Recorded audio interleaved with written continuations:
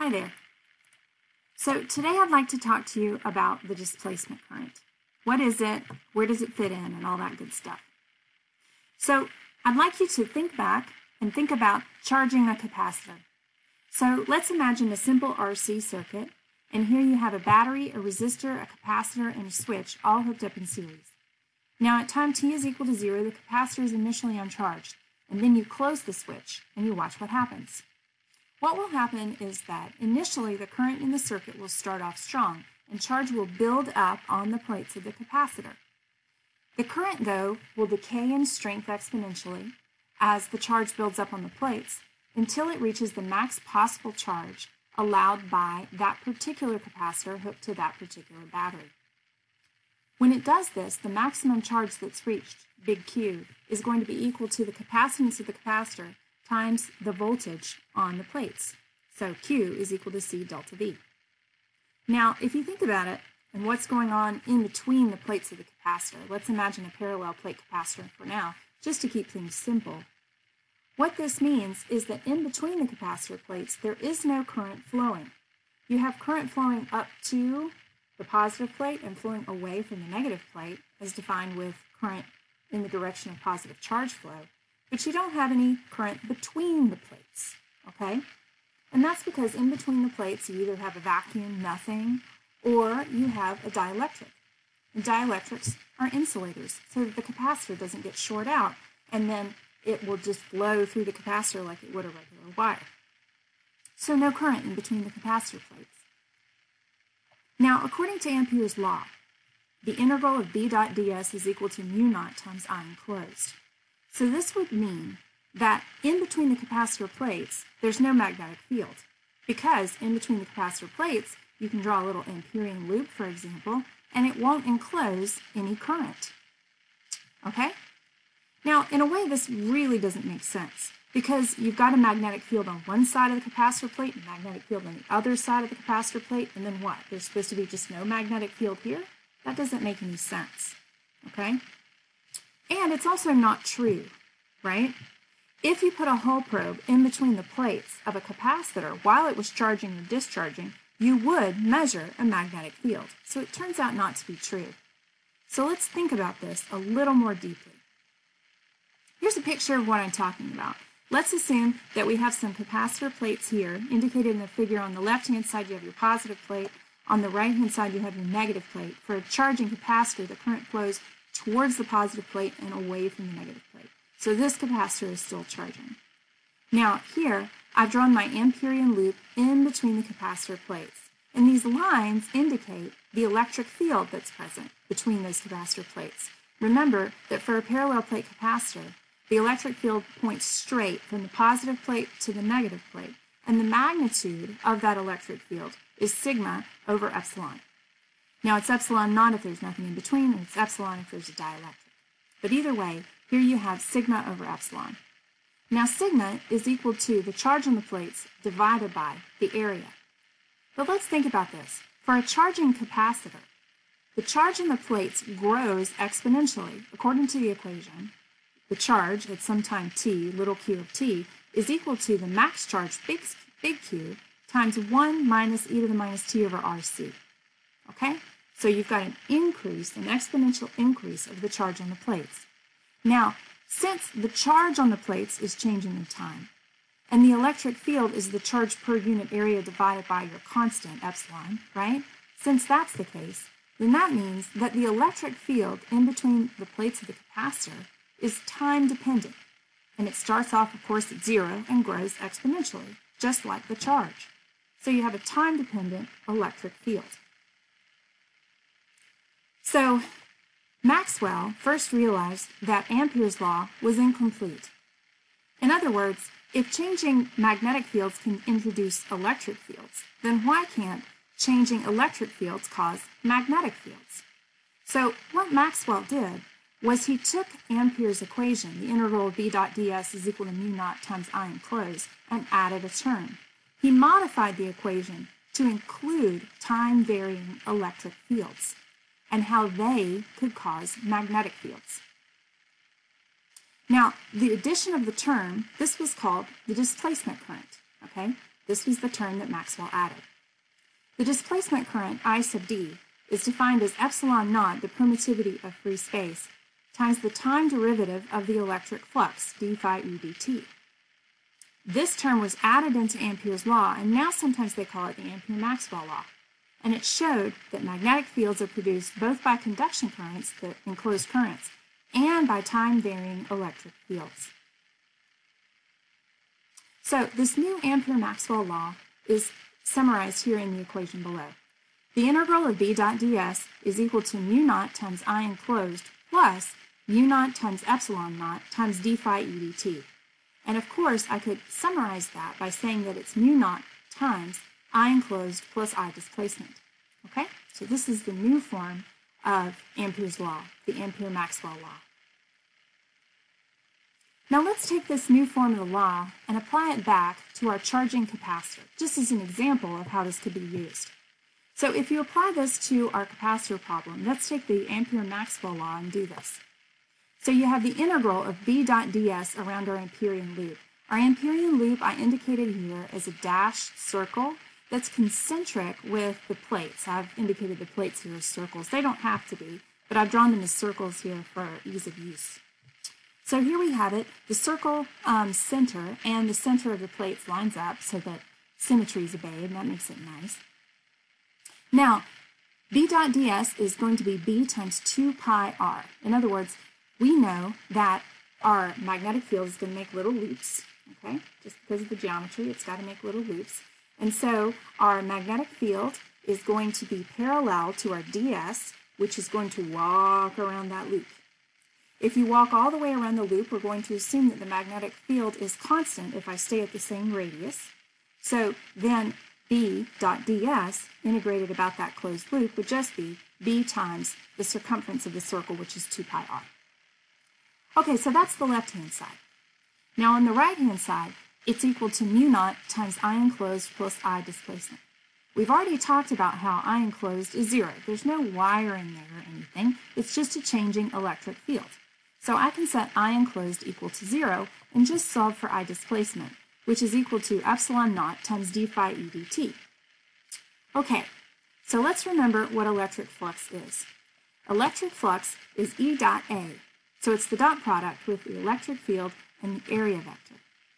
For our Amperian loop, the area vector would point perpendicular to the plane of the loop in the same direction as the electric field. And so there, in this case, would be no angular dependence. The cosine of theta would go to 1, and so I could just write the electric flux is equal to EA. Here, A would be the area of our Amperian loop, which is pi r squared. And if I don't allow that to vary with time, which I'm not going to because that would be silly, then I can just write A is equal to pi r squared and pull it out of the time derivative. There's no time dependence there.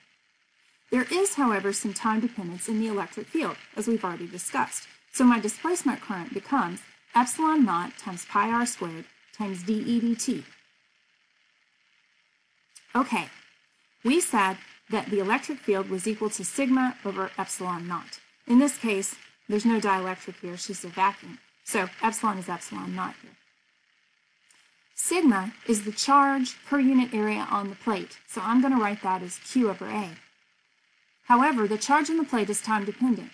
It's Q max, or big Q, times 1 minus e to the minus t over tau, where tau is the time constant of the RC circuit, and tau is equal to RC. Okay? Now, that's E of t.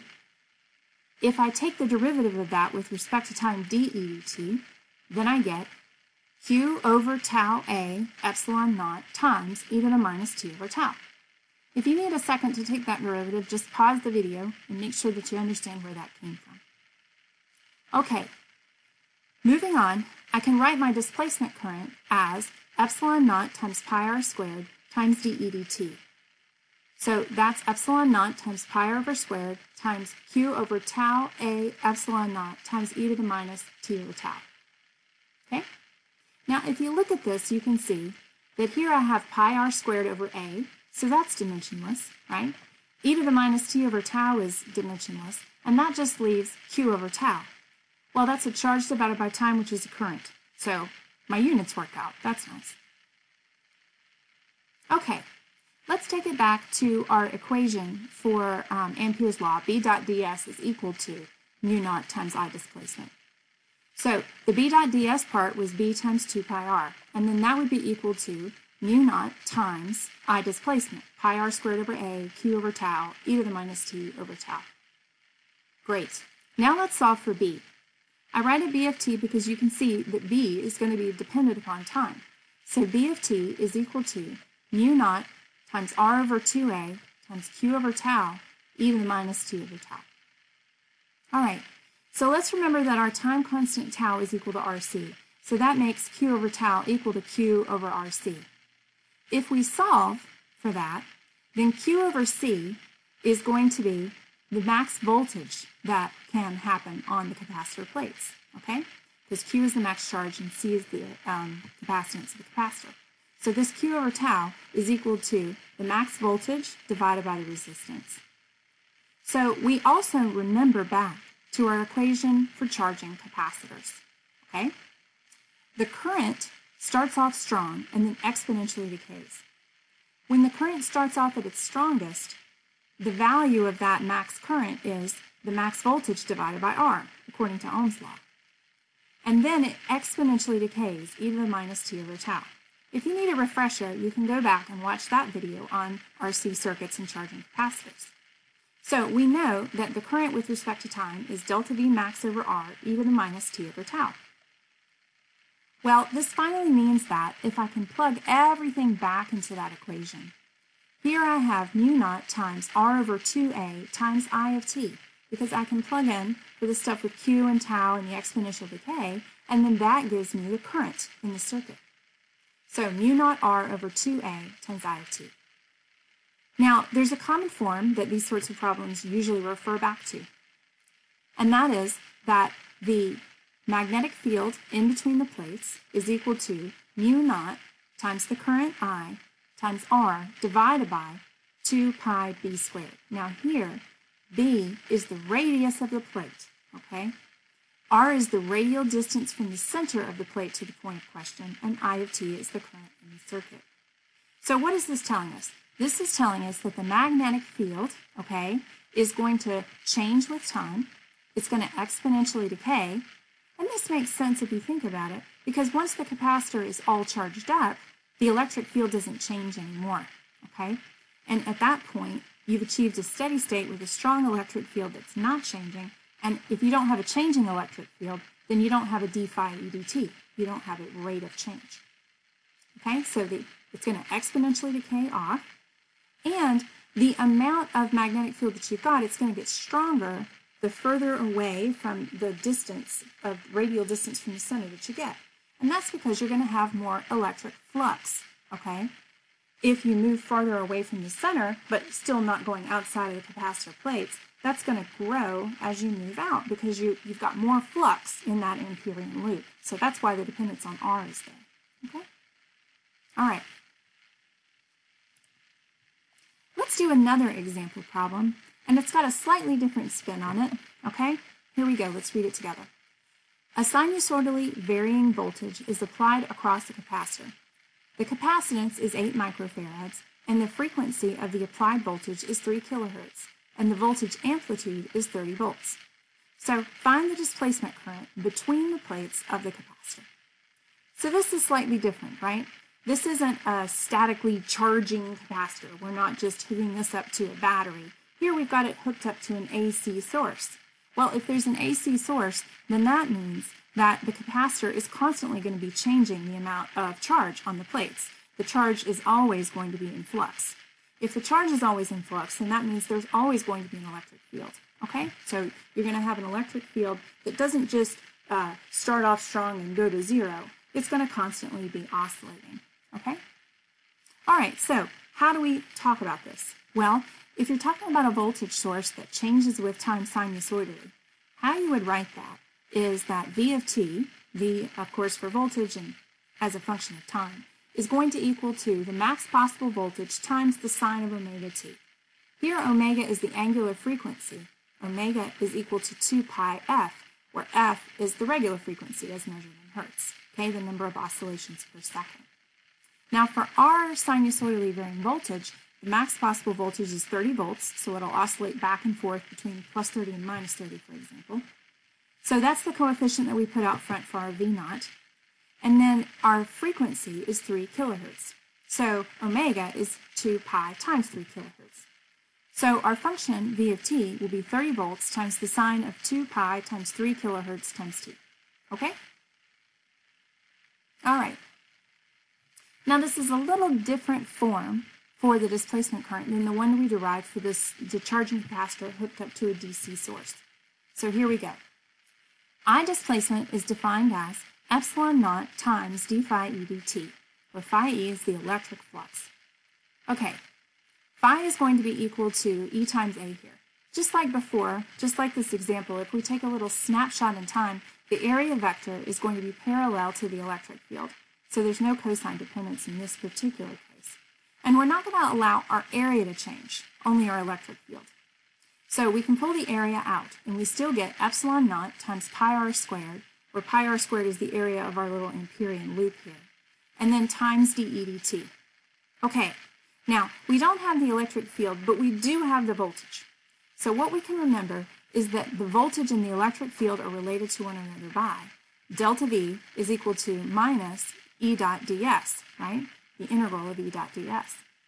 So here, remember that as long as the distance in between the plates is small and we consider it to be close to the center, what we can do is just write that the voltage between the plates would be equal to the electric field between the plates times the spacing of the plates. So that would be that V, or delta V, would be equal to ED, okay? Here, D is the distance in between the plates. I use it as a little d here. So that means that if I want to write E, it would be the voltage between the plates divided by the distance between the plates D. All right, so instead of dE dt, I'm going to assume that the distance between the plates doesn't change. So instead of dE dt, I'm going to write 1 over d times dV dt. Okay? And that will be how I relate it. Now, since I already have the expression for the voltage in between the plates, you can see where we're going with this. So, the displacement current is equal to epsilon naught times pi r squared over d times dV dt. But hey, look, this pi r squared is just the area. If I want to know what the displacement current is for the whole plate, I would just make my Amperian loop, for example, coincide with the size of the plate. And then that would mean that I would have epsilon naught A over d. Well, what's epsilon naught A over d? Well, it's the equation for the capacitance of a parallel plate capacitor. So there you have it. So epsilon naught A over d becomes the capacitance, C. So the displacement current is just the capacitance C times dV dt. Now, V of t is given, 30 volts times sine of 2 pi 3 kilohertz t. So if you take the derivative of that with respect to time, then you get dV dt is equal to 30 volts times 2 pi times 3 kilohertz times cosine of 2 pi times 3 kilohertz times t. All right, so now plug that into the displacement current, C times dV dt. Remember from the problem, C was equal to 8 microfarads. So if you plug that in, then you have out front 8 microfarads times 30 volts times 2 pi times 3,000 hertz. When you multiply all that together, you get 4.5 amps. So that means that the displacement current is equal to 4.5 amps times the cosine of 2 pi times 3 kilohertz times t. So this means that the displacement current is going to vary sinusoidally, and the max values of the current, max and min, will be plus and minus 4.5 amps. All right? Okay, I hope you understood all that and were able to follow it, and I'll see you around.